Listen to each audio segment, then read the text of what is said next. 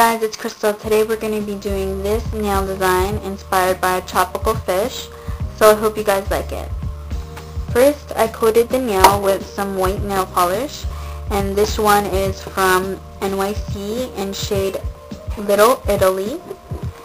And I just put 2 coats on the nail, so this gives us a base for the nail so that the other colors that we're going to put on top of it will be a lot brighter. So now that you've coated the nail, what you want to do is put on some yellow nail polish. This one is from MigiNailArt.com, and you can get it at Walmart too. So I'm going to coat the nail with that yellow nail polish over the white.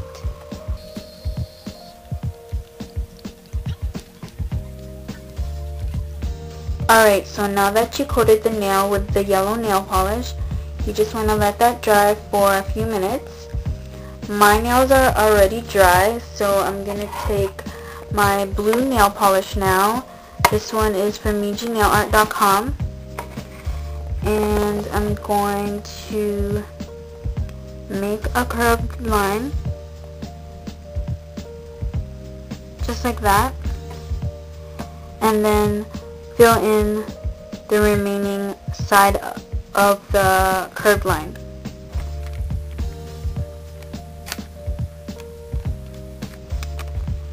Just like that.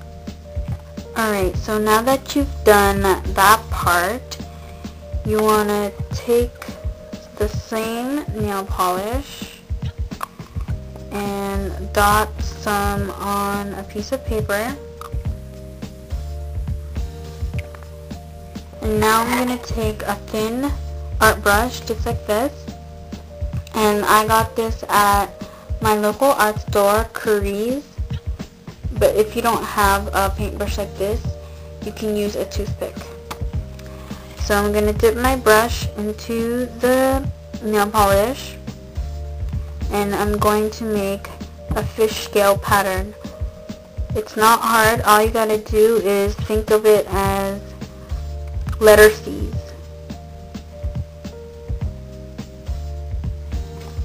Just like that. And then you just want to repeat that pattern.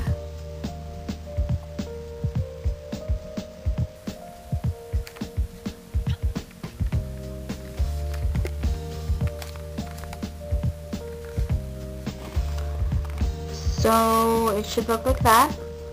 Alright, so now that you finished painting on that pattern, you want to get the same yellow nail polish that you used earlier and dot some on a piece of paper.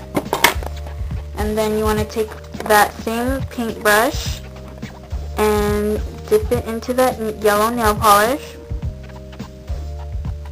and create a line almost at the edge of that blue spot.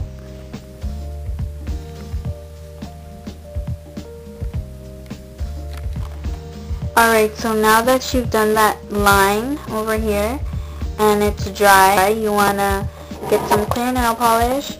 This one is from Lori. You can use any top coat you want. And you want to coat the whole nail. This protects it and makes it last longer.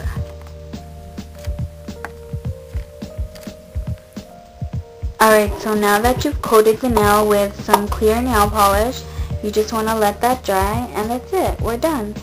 So I hope you guys like this design, and I'll talk to you guys later. Bye!